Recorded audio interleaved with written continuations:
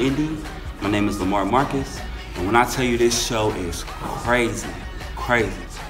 I'm usually the one asking the questions, but for today, I am Bishop B. Thomas Morgan, the most influential minister on this side of the hemisphere. You see, I'm a businessman, and God is my business plan. Honey, I am Usher Trish, and my name is Pearl. But they call me Pearly Gates because I'm so close to Jesus as one can be. I am the head.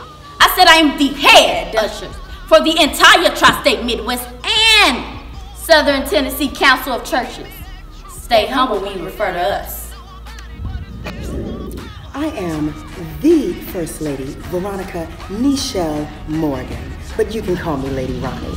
And listen, I believe that in this life, somebody has to take the lead. So tag, I am that leader, self-appointed, anointed, and highly favored. Even you can feel it. I have dominion, baby. Well, I'm Minister Harvey Beasley, and I'm Lady Trina's third husband, and like they say, third time's the charm. She means the world to me. Now, I'm only 10 years younger, but my friends will think I'm settled, but they don't know how she makes me feel. It's like I'm in a love trance. It's a good thing, it's a good thing, it's a good thing God placed me in the midst so I can watch, pray, and intercede on behalf of these churches. We are the motherboard. So, I've been a pastor's wife for 10 long years. 10 years of prayer revivals, 10 years of food pantries. But that's all right. We're gaining traction.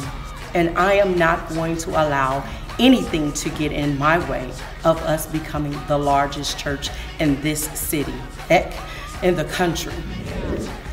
My name is Bishop Anthony T. Shannon, and I'm the proud pastor of Overflow Abundance Tabernacle.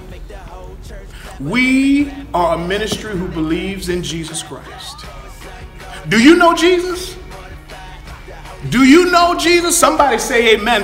Do you know Jesus?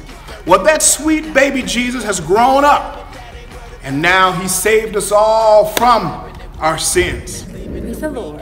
I'm First Lady Riley Washington, and you know, people may make fun of the way that I praise God, but no one, okay, no one can tell me what God has done for me, all right? He reached way, way down in the muck and the mire and from a stinking gutter place. Let me tell you about it, okay?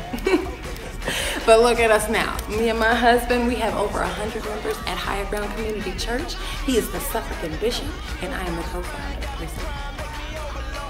My drive has led me down some dark paths, which has recently led to my decision to lay low. When my wife Riley and I moved to Indiana, I peeped out the church game around here and it is strong. So after only a few years, I am Suffolk Bishop Malik Washington, senior pastor of Higher Ground Community Church, and already got 100 members. Won't he do it?